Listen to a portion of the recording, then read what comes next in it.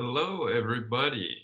Hello, students of Penn State University. Thank you for inviting me to speak today. Um, so my name is William McGrath, and I am a professor at Manhattan College, where I'm in the religious studies department, and I specialize in Tibetan and Chinese religions and medicines also, and explore those from historical perspectives. So today we'll be talking about Tibetan Buddhism and contagious disease, from fear to care. And the general context of this, of course, is the novel coronavirus, which has impacted so many of our lives these days, which is why I'm giving this lecture from the comfort of my own home. It's April 8th. We've closed our school at Manhattan College for about a month now. And so we will finish the semester with online teaching as well, just like many other universities around the world. And so on this first slide, I'd like to draw your attention to an image of Yuto Yundengumbo. He is actually not going to be a major player in today's presentation, but he's utterly important for Tibetan medicine.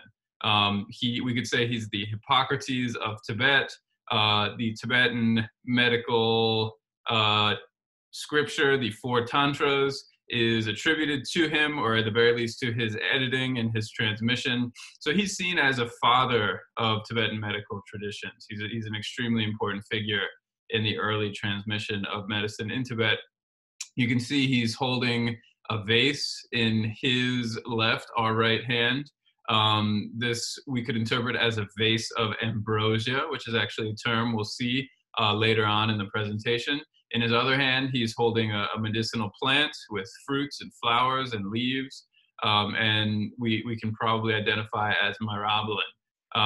And so here's a really a classic image of Yudo Yundengumbo. I used it, I borrowed it, let's say, from the Himalayan Art Resource website, which I highly encourage you to check out. And as we go through the presentation, many other images also come from HAR, as you'll see. So here we have Yudo Yundengumbo. And here we have Yudo wearing a mask. As you can probably guess, this was edited relatively recently. I found the Weibo user 最后的古典人, so the last classical man, if we translate his name literally. So I'm not sure who that is, but he appears to have added this mask to Yudo Yundengumbo. And of course, we all can understand why, right? Even if he were in America now, the CDC would recommend that he wears a mask, which was a bit of a controversial topic, but I think we finally kind of come through on the right side of history. Took a little time. And so why am I showing you this picture? Well, this image is at the beginning of a poem that I translated for High Peaks Pure Earth 2 months ago. So this has been on the internet for a very long time. And as you can see from this very brief timeline that I'm giving you here and in the next slide, this pandemic has been going for a very long time. The WHO recognized the novel coronavirus as a pandemic approximately 1 month ago, but it was known to be a global health emergency as early as January, right? It was first reported to the WHO a month before that. So it's really come in stages, and with each passing month, it seems we're entering into a new phase of this virus. Just to make sure we're all on the same page, as of today, there are almost 1.5 million confirmed cases worldwide, which is it's a staggering number. The number of deaths, 83,000, more than 83,000. In the United States, more than 400,000 cases.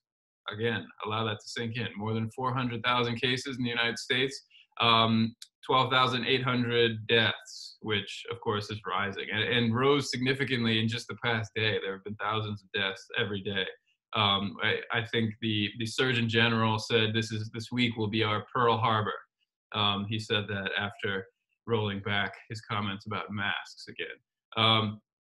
And if we compare this with China, 81,800 confirmed cases, and that's been relatively flat for well, a month and a half now. So and 3,300 reported deaths, which is also, statistically speaking, relatively low, which has raised all sorts of speculations about reported numbers, confirmed cases. Does this really reflect the situation on the ground? I think most people agree that not everybody who has the disease has been tested. And so these numbers are almost certainly low, which is why I keep them round and with a plus sign at the end. And the language of confirmed is important too, right? Reported deaths versus actual deaths. I don't think we will ever know how many cases are really out there in the world today. It could be just an unimaginable number. Okay, so again, here's the timeline. December, we get the first cases in Wuhan. Again, there's been, in the media, if you've been following along, there's been quite a bit of conversation about these first cases since January. China officially reported the first cases of this unknown virus to the WHO shortly after they were able to determine the genetic code for the coronavirus. We had our first death in January, the first COVID-19 death. Using that term is a little bit of an anachronism. I don't think it had the term COVID-19 associated with it yet until February, but you know, we can look back and retrospectively diagnose what was happening. Wuhan, which was, of course, the center of the disease, entered into quarantine on the 23rd, and that's a really important date, right? That's when things started to change very quickly in China. And then that same quarantine just ended today. So I felt like I had to mention that to you. So Wuhan has been locked down, to put it kind of colloquially, for just over 2 months. And things are finally, we could say, going back to normal. I wouldn't say that they are back to normal yet, but they're perhaps on their way.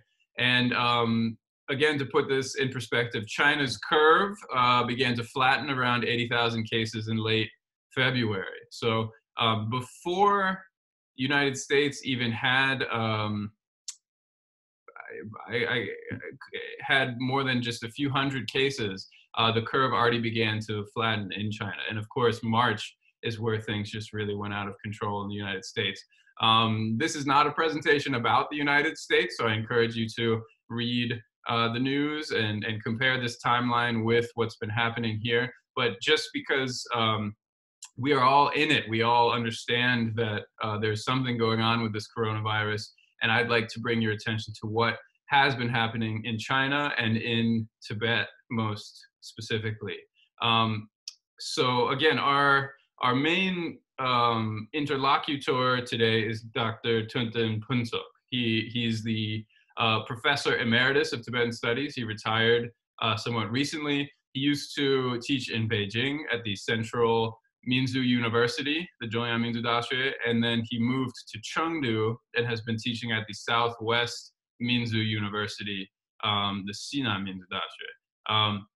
And so again, if we look at when he starts writing, and this is all information that I pulled from his social media account, his WeChat account, and translated for High Peaks Pure Earth. I made a kind of a shout out to them in the corner there. If you want to read my written piece on all of this, you're welcome to go see that.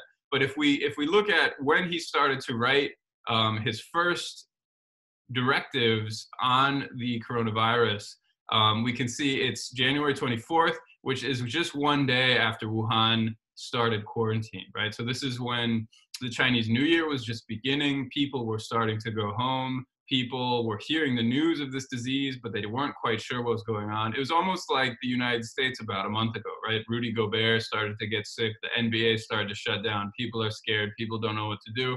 It was this time, again, late January, a pretty long time ago, right?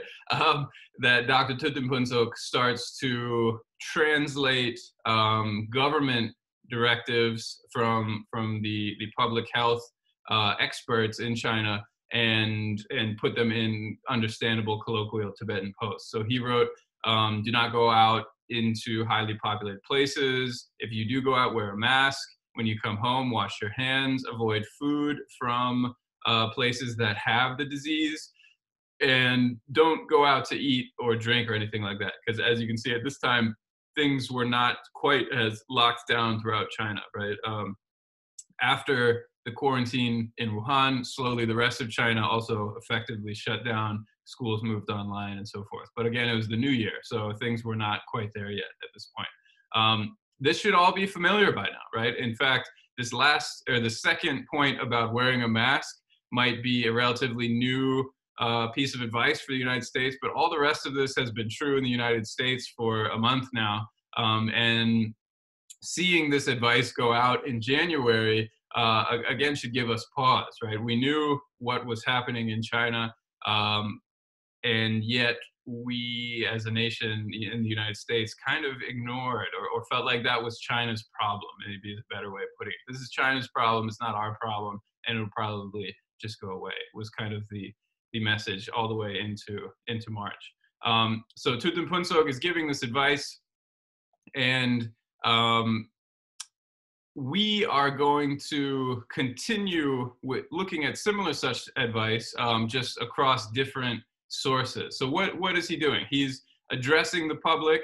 He's telling them what is happening. He's giving them a sense of what they can do to avoid the disease and make sure that they don't contract it. Tibetan Buddhism is speaking from what we might call a biomedical perspective, or maybe even a public health perspective. But that's not the only perspective. And so we're going to think about some other perspectives that will help us shed light on this situation and really the emotions that we're all struggling with right now, which is kind of the point of this talk. To put it in the words of Arthur Kleinman, when we become sick, or when the people around us become sick, we are left with two questions, which is why me, or us, or them? In this case, we really can think about this in many different ways. And what can be done. And if you probe your own consciousness right now, you might be able to find not just one, but a few answers to this question. Why did that person get sick? Well, maybe it's because they didn't wash their hands, or maybe because somebody breathed on them. There are conversations about race and class that are happening all over Twitter right now. And so this question of why me and what can be done, it's key, and it's on everybody's minds right now. I'm going to speak about 4 different ways of thinking about answers to these questions: expulsion, exorcism, exploitation, and then finally moral clarity. And as you can see, 3 of them are ones that might feel a little distant, but I plan to bring them a bit closer to us. Before we get into it, where is Tibet? This is an important question. Here is kind of an outdated satellite image of Asia. I just happen to have on my hard drive, so I used it. Thank you, Google. In the middle of your screen, you can see the Tibetan Plateau.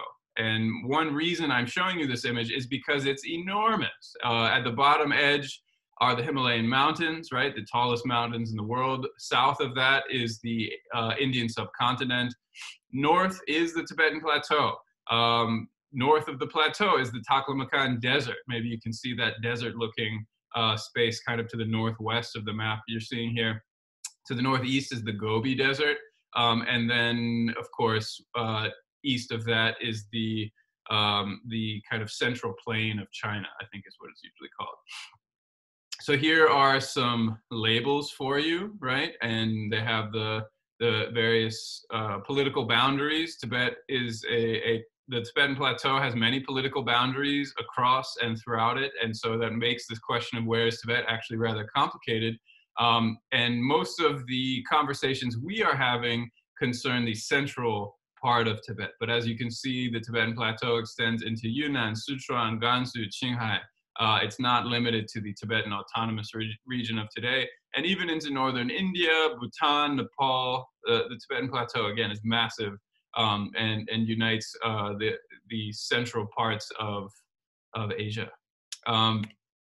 Okay, so expulsion. Our first story begins with an interesting text called The History of Religion in Khotan. Maybe you've never heard of Khotan before. It's right where the Tibetan Plateau hits the Taklamakan Desert. So if you look at that Xinjiang labeled desert, it's where Tibet encounters this desert.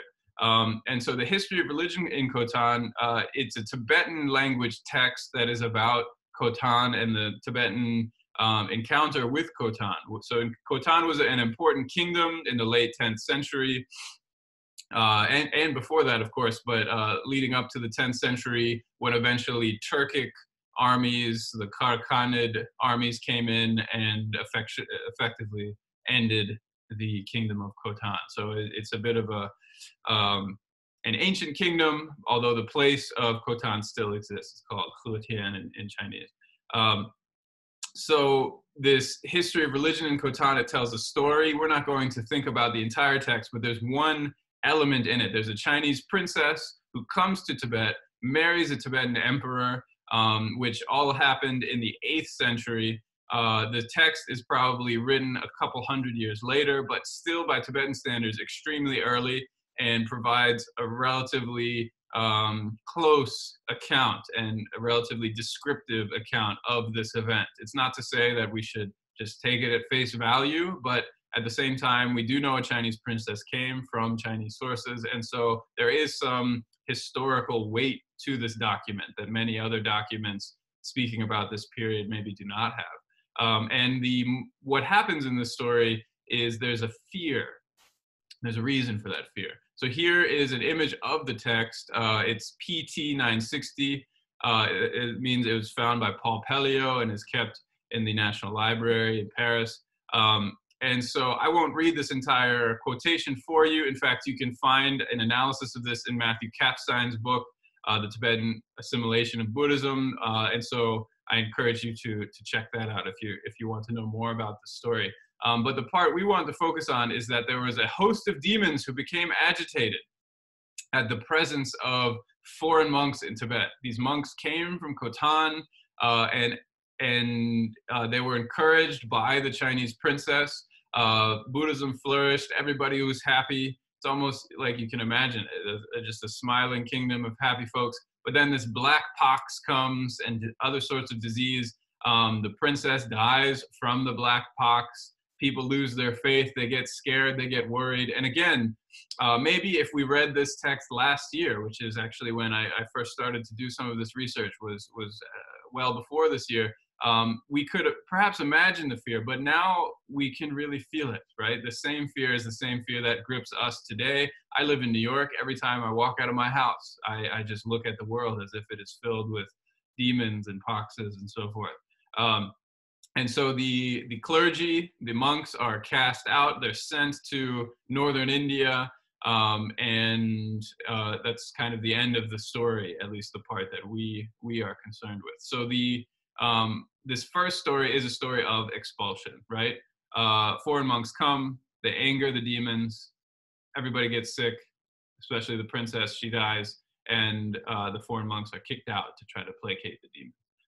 Now, if we fast forward a little bit, a slightly later account, 11th century, although there's potentially 9th or 10th century version of this same story, fragments of which were found at Dunhuang. In any case, and let's just call it an early account, later than the history of religion in Khotan, though. We have Shantarakshita, who's an Indian monk, famous Indian monk, who came to Tibet. In the fragments found at Dunhuang, we see, and so this would be at the very latest, a 10th century work, we see fears of foreign spirits and evil spells in reference to this monk, Shantarakshita. So there's a sense that a foreigner comes and Tibetans are afraid. And when people first started analyzing this text, maybe it wasn't so clear what they were afraid of or why they were afraid. But if we think there was some sort of contagious disease that was brought by foreign monks, we can understand why people would be afraid, right? There's a sense that maybe this monk is bringing some sort of evil spell and is going to cast that spell on the Tibetan people and lead to more disasters. And indeed, that's what we see happening in the story. Again, it's blamed on demons. Demons become upset by the presence of these foreigners. The imperial palace floods. There's a fire in a castle in Rasa or Lhasa, as it's now called today. And there are plagues among both people and livestock. And so even though this is, we could say, a more legendary account, slightly different characters, different situation, when we compare it with the history of religion in Khotan, the similarity is really one and the same, right? We have foreign monks coming, we have demons getting upset, and then they punish the people by causing disasters. What's different in the story, though, is Padmasambhava. Now, you might have noticed him on the right side. He's really our hero of today, Padmasambhava. He is a ritual master. If we compare him with Shantarakshita for a moment, Shantarakshita is a more scholastic monk. He was an abbot of a famous monastery in South Asia. He was well trained in Buddhist literature. And so it represents one vision of what Buddhism is. It's a mastery over knowledge, over texts, and so forth. Padmasambhava is different. Padmasambhava is a tantric master. He's a master of ritual. There are early texts, as shown by Jake Dalton, among other scholars working on Padmasambhava, that show in his earliest form, he is a subduer of demons. He's a master of the yoga tantras. He's a master of ritual techniques for subduing nasty demons. And so his presentation kind of shifts over the years. He becomes what's called the second Buddha. There's a great show and conference for Padmasambhava at the Rubin Museum in recent years, celebrating him as the second Buddha. But in these early accounts, even though he's a bit more of a humble figure, he still has this power, this ritual power over these demons. And so how does he do it? In this particular case, in the Testament of Wa, he asks the four great kings, the four heavenly kings, these Buddhist deities that help Buddhist practitioners. And for example, the Sutra of Golden Light, there's an early account saying that we can appeal to them and they will come to save us. So Padmasambhava performs a divination ritual called prasana. And through prasana, this divination, he can communicate with the four great kings. Because they are these deities, one of them is known to have divine sight, and he can see what is happening across space and time.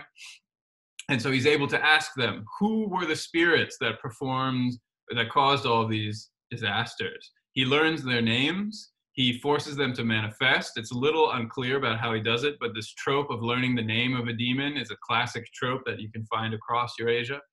He learns their names. He forces them to manifest, probably in a spirit medium of some kind. He threatens them, so there is some ferocity here, but he also teaches them. He teaches them about moral cause and effect. If you do bad things will happen to you. You'll be reborn in a lower realm, and you will continue to suffer. And so he binds them to an oath of moral rectitude. This is often depicted as a coercive moment, but I like how in this earlier account, it's also a moment of education. He's showing them the effects of their actions. And so this is really the most famous story of Padmasambhava. He's subduing the demons of Tibet and allowing Buddhism to flourish there. And this is a story that continues to be celebrated throughout Tibetan history. Now, if we just take a moment to pause on this, we can see expulsion, exorcism. What's the difference? Well, in one case, we are placating the demons because we're afraid. In the second case, we don't have to placate the demons. We can subdue them, right? Because we have the power of Tantric Buddhism, and therefore Buddhism and the foreigners who practice it can stay in Tibet. And that's really the takeaway message of the story.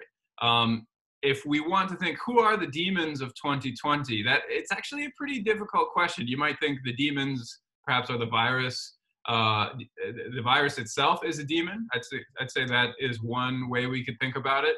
And if we want to continue with that metaphor, we could think about the medicines we could use to subdue that demon and solve all of these various problems that are plaguing us today.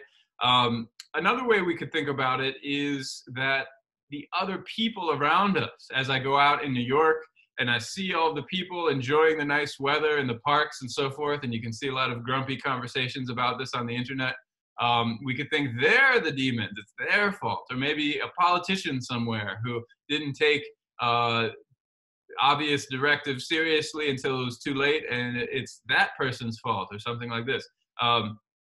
There are many demons we could identify, right, among people and try to place blame upon them.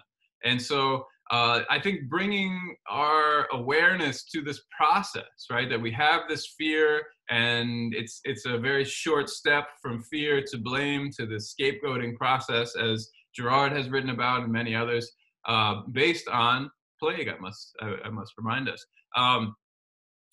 We are witnessing a similar such phenomenon here in Tibet over 1,000 years ago.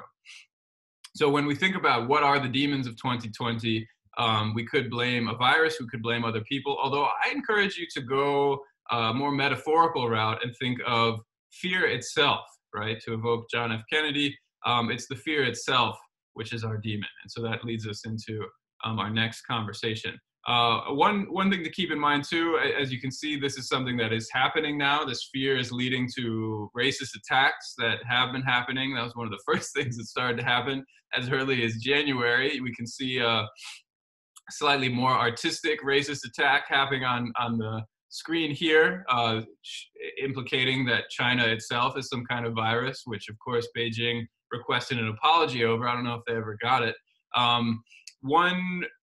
One place where this fear and blame comes into play, Catherine Mason has a great study relatively recently, 2016, on SARS and public health and the separation of the healthy from the sick, where the healthy might fear, blame, and even exploit the sick, which is something we will see in a moment. So this is one way of thinking about a response to disease is to take this fear and apply some sort of blame. Next, we will consider exploiting that blame. So exploitation. We're back to Tibetan Buddhism. He made this cartoon just a couple days later, and I also translated this. I encourage you to check it out. Before he wrote the cartoon, at the end of the previous note we were discussing, he says, traditional medicine, Tibetan medicine, Chinese medicine, religion, all of this has no efficacy, or it has not been established. I think that's a slightly more balanced way of stating his position. He says one's own devotion, faith, mantra recitation, medicinal amulets will have no effect at all. So again, this is a controversial statement. In fact, I was looking at a Facebook conversation recently on the Asian medicine zone, traditional medicine zone maybe, about this very topic. Should we recite mantras if we are traditional doctors or taking traditional medicines? Should we recite mantras along with these medicines? Tibetan Buddhism is saying no, that actually this is not an effective treatment. He comes out in this cartoon and states it more explicitly. Now I'm translating it for you. He says this Black 9 pill is being sold in Tibet, which did not have any cases of the diseases that at that time. Later, there was, I think, only one case in Lhasa, and that person recovered. So this disease was actually not a major issue in Tibetan populations. In Eastern Tibet, there were more cases, but still throughout Central Tibet and Western Tibet, there were virtually none. I think there are some in diaspora communities in Northern India now as well.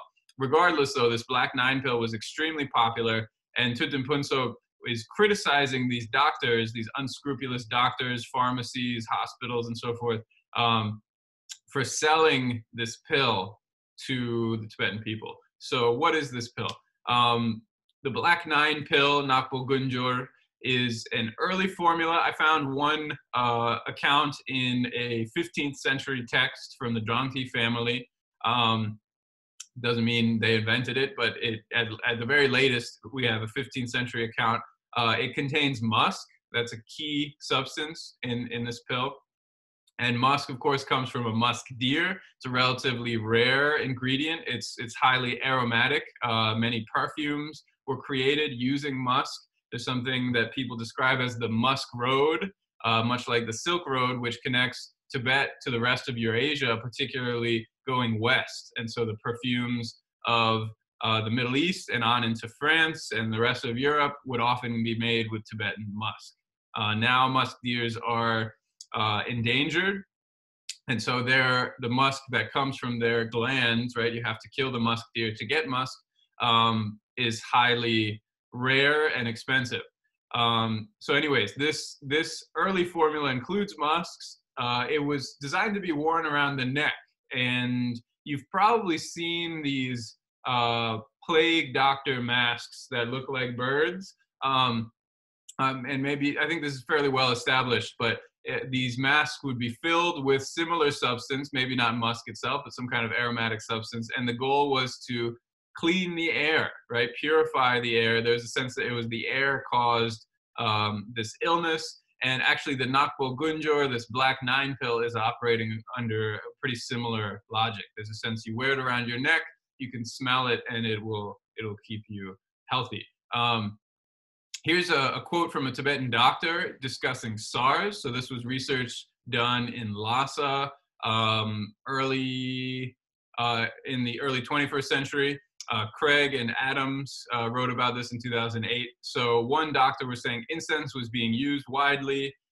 There's a sense that incense could clean the air and help prevent the spread of disease. And then they talk about this Nakbo Gunjor. They actually wrote Gubchu, which could be another formula, but my guess is they just mistook Jur for Chu. And then they talk about other amulets and explicitly say that business was good, right? So these hospitals were making money based on these products. And if we rewind to Thupten Phuntsok's cartoon here, we can see what he is beginning to criticize, right? He's saying that these pills have no efficacy. They are based on an understanding of disease that is largely at odds with what he would call Western medicine. He advises people to go to a Western hospital instead, and he says that people are just wasting their money on these pills. Okay, now I want to provide one more analysis as we move away from this idea of exploitation and try to enter into what I'm calling moral clarity, or a way to cultivate care. I want to turn to a text called the Vase of Deathless Ambrosia, the Chime Dutsibumba. It's sometimes called the Dutsibum Chen, which is part of this larger cycle. It's actually a pretty massive text. It's called a treasure text, which means it was theoretically buried by Padmasambhava, or one of his students, and then later communities can reveal this text and reveal these teachings that perhaps earlier generations were not ready for. So this is one such text. And if we think about the role of mantras and amulets, I have a reference to the Dalai Lama advising us to recite the Tara mantra, who is this bodhisattva of compassion. So he's saying we need to appeal to compassion in this time of fear and blame, which, as I said, that's something I actually agree with, and that's kind of the thrust of this talk. In this text, we also find similar such mantras, although they are not directed toward Tara. They're sort of part of a separate cycle. And so many doctors, Tibetan doctors I've heard interviews with, are referring to this text. This is a famous text on contagious disease, and so its history is not totally clear. I'm guessing it's from the 13th century. There's been some research done on it. A colleague of mine, Carmen Simioli, has done some important work on it, but so much still needs to be done. As you can see, I'm arguing that there are buboes being described in this text. That's not a major part of my argument for today. But one thing I want to show is that there is what we might call empirical medicine happening in this work. So for listeners who don't know Tibetan medicine very well, you might be kind of assuming that this is some sort of tradition of mantras and amulets, and that's the impression you get from Thupten Phuntsok. That's the impression you get from the account so far.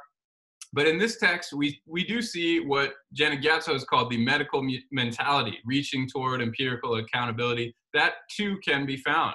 There are observations of bodies, observations of fevers, the notion that we get a fever when we get this contagious disease. You have to look at a body, feel a body, touch a body, examine a body in order to understand these things. So looking at patients as physical bodies and determining their physical illnesses, that is present here. Although I think to emphasize this and ignore all the rest would also be a disservice to the tradition as well. What sorts of medical therapies are here? We have lancing, which is cutting open the buboes, cauterizing them as well, so burning them so they close. There's materia medica, so using various herbs and minerals, black aconite, bitumen, pomegranate, cardamom, cinnamon, just to name a few. So what we might call surgery, what we might call medicine, that's most certainly present in this tradition, in this text even. But at the same time, there's also an emphasis on ethics as well, which might be familiar from experts of European encounters with the Black Death. We have Padmasambhava discussing the coming of an age of degeneration with his partner, Jomo Karchempa, which my classmate, Liang Jue, she just defended her dissertation about this very relationship. So congratulations to her. So they're discussing this trunk of ignorance with leaves of negative emotions and harvests of sins and fruits of diseases ripening. So this is clearly an agricultural metaphor for connecting negative emotions to negative actions and finally to diseases, right? It's a way of explaining disease. We go back to Kleinman's questions about why is this happening to us and what can we do about it? Well, it's happening to us because we're bad boys and girls, right? And this is, again, a classic move for contagious disease throughout the world. But Padmasambhava doesn't stop there. He says this will be an age of degeneration. He's speaking about the future. It's a little bit of a complicated frame story, but the bottom line is this is theoretically a conversation happening in the 8th century. He's talking about a future time when this text is revealed, which I think is, again, the 13th.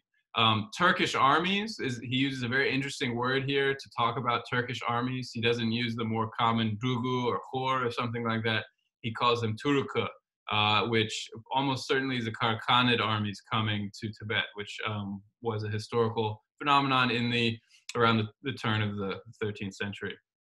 So he's saying we will enter into this age of degeneration, and because of our sinful actions, and he elaborates on those, there'll be this horrible disease that happens. So that's another way of thinking about the disease. In addition to demons, right? In addition to the medical mentality, we have this ethical vision as well. And so finally, what should we do, right? We've been explaining disease comes from demons, disease comes from ethics, disease comes from medical explanations. What should we do about it, right? What can we do to go forward? One thing is we could be more ethical. We could subdue demons. We could try to heal bodies, right? All of these lend themselves. But I think this cultivation of care is the note I would like to leave you on. And before we can see a description of how to do that, we need a little bit of a background knowledge. So there's the Buddhist concept of emptiness, which is this lack of inherent existence all around us. It's saying that things perhaps don't exist as solidly as they appear to. They're impermanent, they're empty. The mind of awakening is this altruistic motivation to ease the suffering of other beings, to achieve enlightenment for the sake of other beings. It's called bodhicitta. That's also part of this conversation. And then finally, divine pride. This is a tantric idea. And so as we move from what we might call an early vision of radical wisdom, emptiness, a vision of radical compassion, this mind of awakening, we finally move into Tantra, which is, of course, what Padmasambhava is an expert of.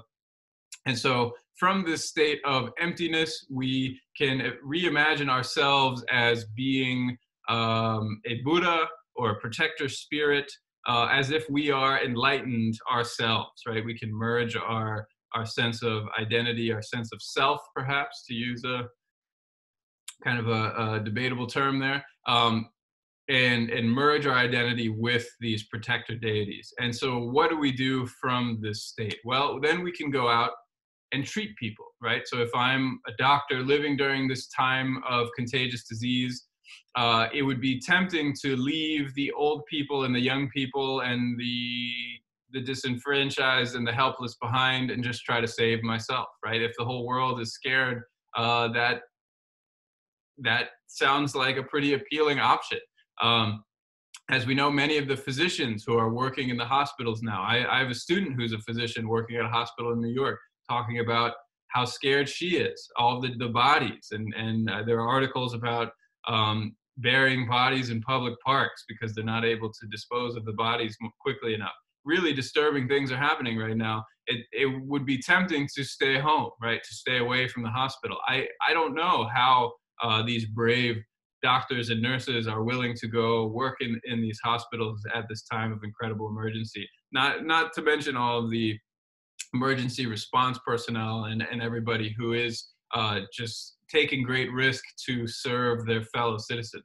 It's unbelievably inspiring, and every day at 7 o'clock, Americans applaud them in a very American sort of way, saying thank you. And so here we see a similar call, but there are tools being given to develop that sense of care, right? To cultivate that sense of care. So when we see all of these infirm people, these people who are in danger and who need our help, we need to cherish them as we would cherish our own heart, free from conceptuality, with this mind of awakening that I just discussed with you. We should not separate from divine pride, from this power that is given to us through this tantric practice, and then finally heal with fierce love and compassion. So as we turn back to the present day, again, Dr. Thupten Phuntsok wrote a poem about all of the exploitations and all of the difficulties that are happening throughout the world, throughout Tibet. This was back in January. So again, Americans were telling people to think about the flu, and isn't the flu more dangerous, and so forth. And that, of course, has not aged very well. So what I would call for now, and in similar such situations, and in retrospect, this is what we needed throughout this entire global crisis, is moral clarity. To appeal to Paul Farmer, he has a quote that's attributed to him floating around the internet. I don't think it's I haven't found the source for that quote, but he definitely describes areas of moral clarity, which for him is when you have the tools at your disposal to alleviate or even just totally end the suffering of a person or group, and you act.